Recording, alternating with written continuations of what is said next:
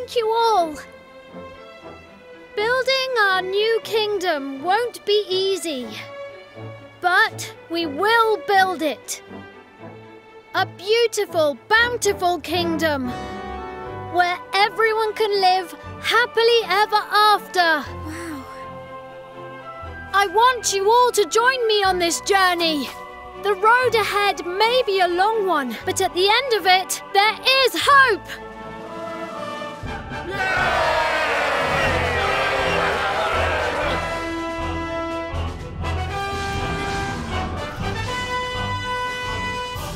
No Kuni II Revenant Kingdom is ambitious. It's a character-driven RPG that doubles as a kingdom simulator and even occasionally becomes a real-time strategy game. Though these components don't always feel like parts of the same whole, No Kuni II compels you to care and put your best foot forward. It's the whimsical setting. It's the demanding combat. It's the tangible feeling of growth that comes from being a well-rounded ruler. There's something worthwhile around every corner, and usually something pretty to admire along the way.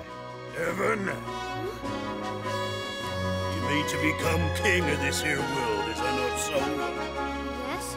Well now. You can concisely summarize No Kuni II as the wholesome story of Evan, a boy prince ousted by traitors on the day of his coronation, who wishes to unite warring nations under a banner of peace. Armed with steadfast ideals, he repeatedly dismantles sinister adversaries because they too are actually good at heart. They've merely been corrupted by powerful dark forces. It's familiar fantasy fare, and a bit safe at times, but No Kuni II bears no shortage of interesting moments. For example, Evan's adult consul, Roland, is a dimension-tripping president from the modern day, cast into a strange time and place in the aftermath of a catastrophic military assault. While this intriguing origin story is rarely referenced after the fact, the kingdoms he and Evan visit offer up interesting qualities of their own. There's Goldpaw, a society that worships Lady Luck. Her divine power is channeled through a giant multi-armed statue that rolls a six-sided die to decide everything from criminal prosecution to raising or lowering taxes. You'll also have to navigate a kingdom monitored by an enormous, all-seeing eye, where love in all forms is considered a criminal offense.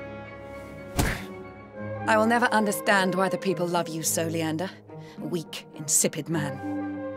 But love you they do. Without you, I would be nothing. That is what they whisper, is it not? No Kuni II dedicates a lot of time to exploring these unusual societies, elevating the otherwise standard RPG tale to something far more interesting than you'd initially expect. To do this, however, the game is forced to concede that occasionally, even a king as peaceful as Evan will have to bear arms. Considering his impassioned pleas for a world without war, the game's simple and infrequent RTS skirmishes, rock-paper-scissors battles that require resource management, feel notably contradictory. But standard battles are so flashy and exciting that you'll never think twice about the peace-loving king being in constant battle.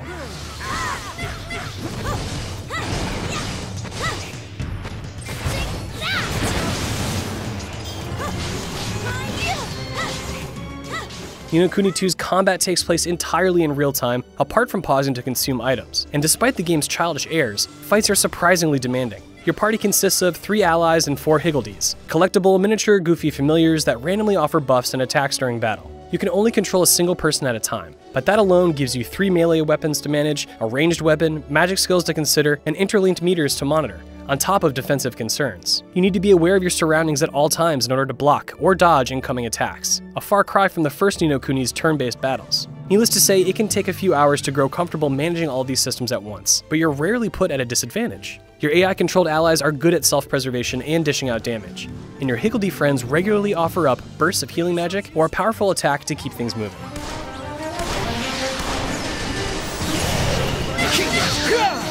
While you can use gear to influence an individual character's strengths and weaknesses, you also earn a secondary type of experience that gets funneled into the Tactics Tweaker, a tool that lets you adjust team-wide attributes and how the game rewards your efforts. You have plenty of opportunities to take on quests under-leveled, and being able to slightly dial up your effectiveness against a particular element or enemy type is a valuable means of punching above your weight. When pushing yourself against an enemy 10 to 20 levels higher than you, eking out a victory through clever preparation and a masterful performance can feel downright incredible. Given that you can find ways to overcome seemingly impossible odds, you can actually get by without grinding at all. To that end, the game is also designed to keep you from dulling your enthusiasm in unnecessary battles, as low-level enemies simply ignore you unless you run into them first. Knowing you can bypass trivial fights makes the prospect of exploring the world more enticing as the story carries on, and ensures that you're only focused on things worthy of your attention. It's easy to imagine how No Kuni II could get by in its quirky characters, engaging story, and real-time combat alone. But Evan isn't just trying to unite other nations. He's building a new kingdom of his own. From a humble castle nestled between mountains and shore, your lot of land will grow to contain dozens of buildings and facilities. While not the most complex management sim out there, anyone who wants to push the limits of their kingdom can easily pour a dozen hours into forging new developments and reaping greater financial and practical rewards. Everything in your kingdom takes money to fund and time to develop. But more than just investing in these services, you need to staff them with citizens from across the world. This means tackling a lot of side quests, acquired either by mingling with the populace or by completing tasks for the taskmaster. By and large, side quests are either a fetch quest or a kill X number of enemy bounty. These are common fare for RPGs, but nevertheless frustrating to see relied upon so heavily here. On the other hand, No Kuni II's humorous writing and endearing NPCs shine through, lending something worthwhile to even the most common interactions. In fact, many of the people you meet in passing are far more interesting than the 4 human characters that ultimately join Evan and Roland on the ground. We'll have no rubberneckers here. You'll need the proper accreditation before I let you touch my bookie wookies, yes? For whatever reason, very little time is spent developing their stories after they enter the fold. But even if they offer little more than one-liners during most important events, they are at least invaluable allies in battle that introduce a healthy selection of skills. Then there's Lofty.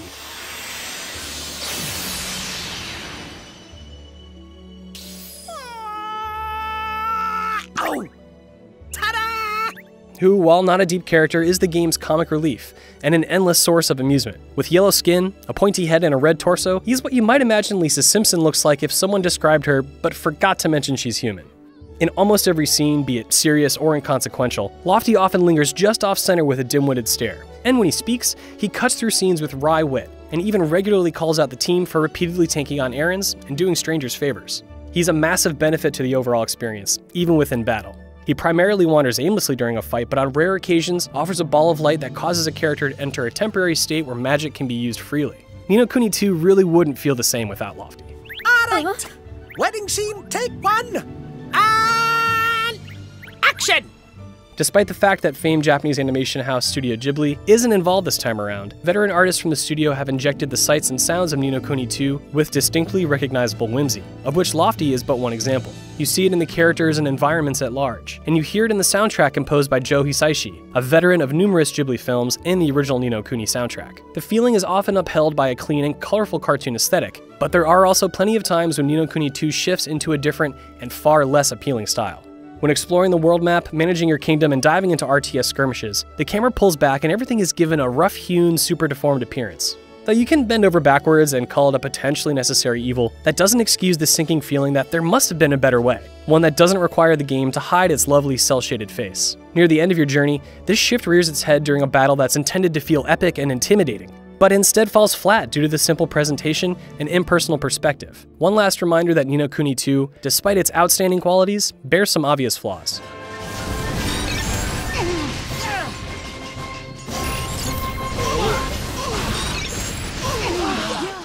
Ni no Kuni II is a robust game that offers ample ways to spend your time, and even if they aren't all up to the same level of quality, it's easy to appreciate how they collectively contribute to the bigger picture. It's chock full of exciting battles and surprising story moments that make for a far more memorable experience than you initially expect, leaving you impressed by your own accomplishments.